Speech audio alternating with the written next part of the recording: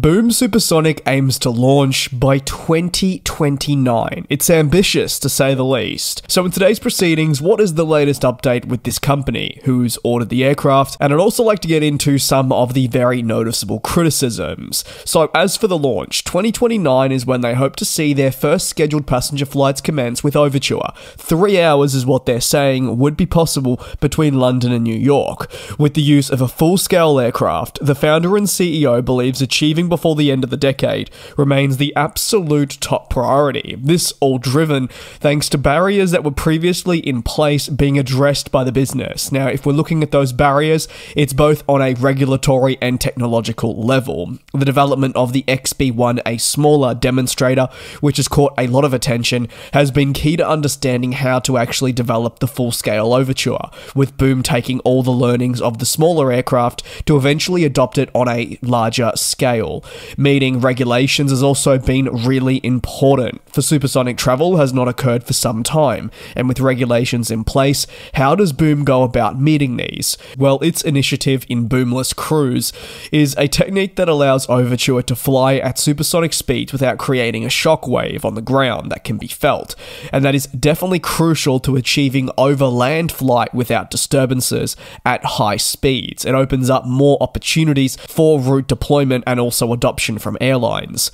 Boom Supersonic, despite facing pushback, has still made progress with the XB-1 and studies, stating that it was only a matter of months to really acquire the crucial approval to reverse regulatory bans on supersonic flight that had been in place for some time. But if we're talking about the time frame to launch for 2029 before getting into customers, it's pretty tight. So for Overture to launch by 2029, it would need to see its first full-scale Overture roll out by 2027. That's in less than 2 years, and 1 year exactly after the rollout, Boom would need to get its aircraft airborne for a first flight, and then a year later would be a first delivery.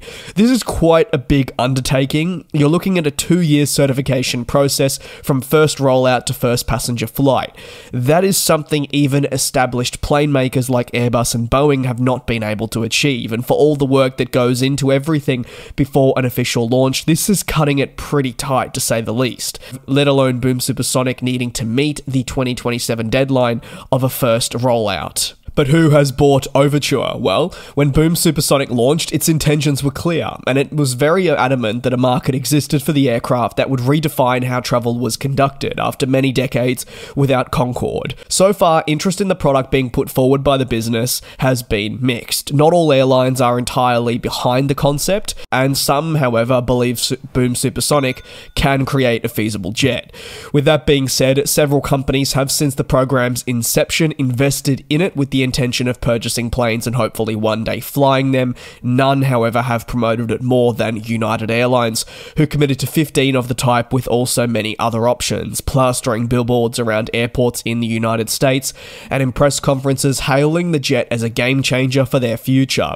Fellow US carrier American Airlines is the most recent customer, purchasing 20 of the planes with additional options. The first customer, and one from outside the US, was that of Japan Airlines, who pre-ordered Overture jets before a major redesign occurred, their deal having been finalized now a decade ago, but gone very quiet. However, many of the orders placed by airlines follow a new trend of investing in startups that aim to innovate and change the industry's landscape. The deals are often sizable, attract fanfare, and do certainly help show shareholders that the business is looking towards the future.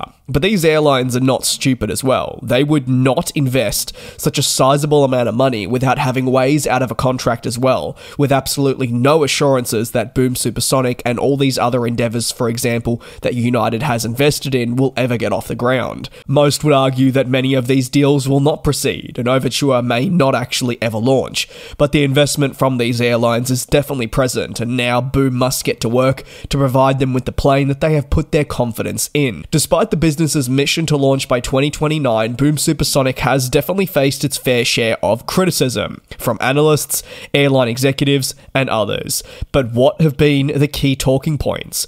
One of the biggest is the business case doubts, which involve the viability of the product being a long-term success, as confirmed by Ed Bastian, the CEO of Delta, the only airline of the big three in the United United States that didn't commit to Overture, he has just been left with more questions than answers. Additionally, knowing that Overture would be a very expensive asset, the economics required to break even for a company is a cause for concern, and would limit the customer base, let alone for an airline with a business case to operate the jet, and making this a profitable return. While Boom Supersonic has been making strides in innovation, uncertainties remain over the environmental and noise impacts that will be felt, as well as the workarounds and the cost/time associated with implementing the fixes. Ultimately, while the business highly touts the return of supersonic travel, it's arguably something many of us would return for convenience, but also, just if we're being real, plane spotting as well, numerous roadblocks do still exist. Some of the harsher criticism has centered around the persistent teasers the company has put forward for investors, rather than really hard-hitting development that can occur. Additionally, on top of that, there are many of the belief that Boom Supersonic doesn't have the financial backing to actually get this program to launch. For while a factory, land, and progress on a demonstrator is crucial, actually getting the plane off the ground and flying with airlines and continuously being produced is a whole nother equation altogether. Let me know your thoughts on Boom Supersonic, and more importantly, 2029. Is that realistic for a launch, or are you in the camp where it just isn't possible? Thanks for watching, take care, be safe, and I'll see you in a couple of days, right back here on GlobeTrotting.